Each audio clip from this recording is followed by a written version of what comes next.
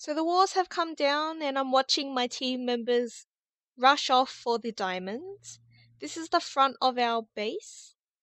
And, there's an enemy! I'll just show you our trench. Our trench is not that impressive. It's only 2 blocks wide. What we lack in trench, we gain in wall. We have another wall on the inside. So if enemies breach the first wall, they've got another one to face. I don't have a shovel, so I can't really do that water trick. I'm just going to show you inside. Ta-da! Yet another wall. So that's 3 layers of walls. Hopefully we can keep enemies out.